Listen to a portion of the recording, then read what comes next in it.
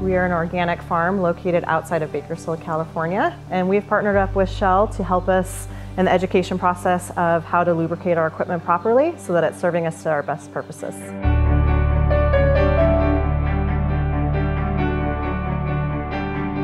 One of the most important times of year for us is our harvesting season. That's when we're really depending on the revenue to generate this farm to keep it up and operating. We depend on all of our equipment for harvesting on a daily basis, as well as cultivating or turning over any field. When you have a piece of equipment that you need on a regular basis and it's not up and operating, it stops everything that we do. When we can't work, then we obviously can't turn revenue.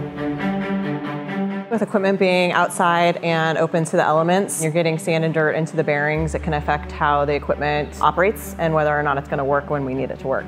Equipment failure is never ideal because it has a financial impact on your production. One way to help with that in regards to lubricant is to understand your equipment and what is required of it to properly lubricate it in the conditions and the work environment you're using it in.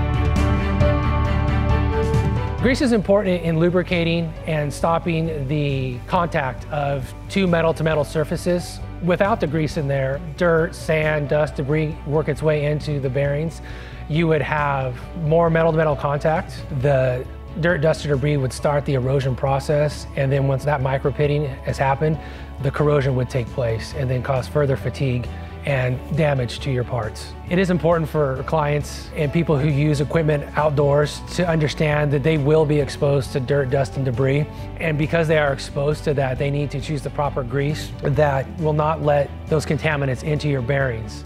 Once they tell me about how they lubricate their bearings with the grease, I listen to what they need as far as their equipment to run, and then I talk them through steps to get them to the right grease program. He has actually partnered with us on both the storage of proper lubricant as well as how to apply it.